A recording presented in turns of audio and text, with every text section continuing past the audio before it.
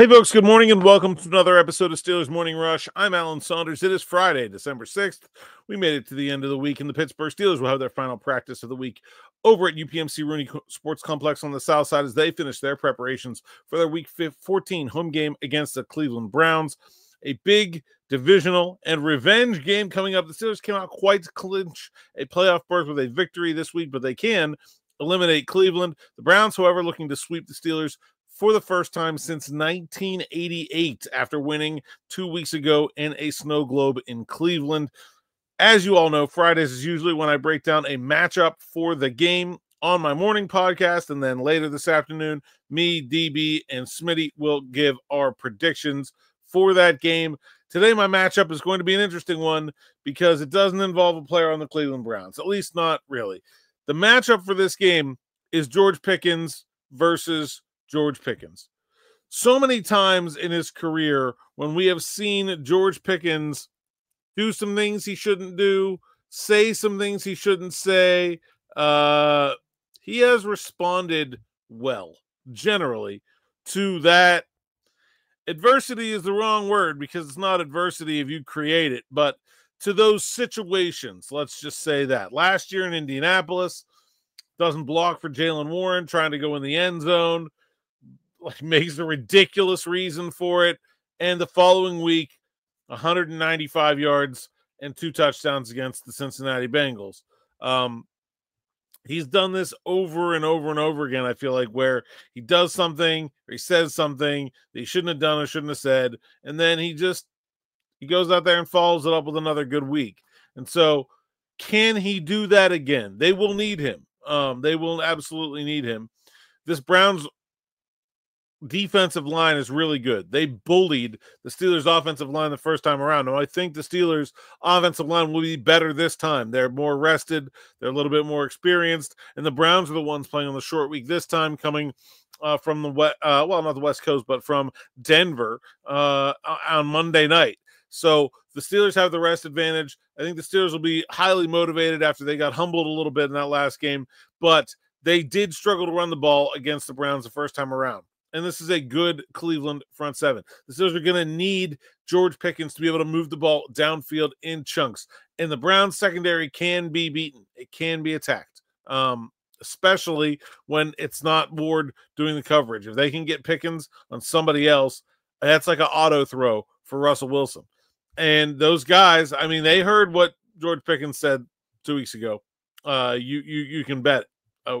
Martin Emerson talked about it this week. Greg Newsome talked about it this week. And Newsome said, that Pickens took himself out of the play when he went after him. And that's exactly what the Browns want him to do. That they want to go out there and play hard against him and then get himself to take himself out of the game. Whether that's going after somebody in the middle of a play, whether that's taking a penalty, whatever it looks like. I mean, the game plan is obvious for the Cleveland secondary. They are going to instigate George Pickens to see if they can get him to take himself out of the game, because he has. He literally took himself out of the play to go after Newsome in the end zone. He almost got himself ejected from the Bengals game with 2 personal foul penalties, only thanks to a fortunate technicality on the second one that he doesn't. And he's got to show the world that he is not vulnerable to this behavior, or it's going to keep coming. Like every opponent the rest of the year is going to watch those interactions and say, oh, we know how to beat George Pickens, and it doesn't have anything to do with how you cover him. And so obviously the Steelers passing offense is feeling good after torching Cincinnati. 10 different receivers has been talked about a lot in the media sphere this week. I don't think 10 receivers matters. I think George Pickens matters. If you're not opening up the top of the defense regularly, the Browns played cover 2. They never play cover 2. They played cover 2 against the Steelers 2 weeks ago. Why? Because they're afraid of George Pickens.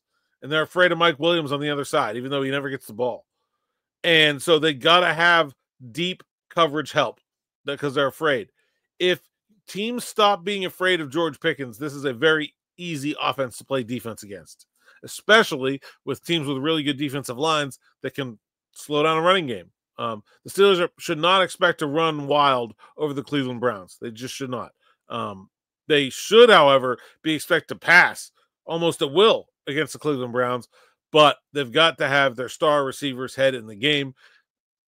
George did this to himself. We'll see if he is able to overcome the adversity that he created with his own comments, with his own actions, and keep himself from being taken out of this game, because the Steelers need him. And I think throwing the ball to George Pickens is the best way the Steelers have to move the ball down the field, and the threat of George Pickens is absolutely essential for all the rest of that passing game that you saw cooking against the Cincinnati Bengals. That's all I get for now.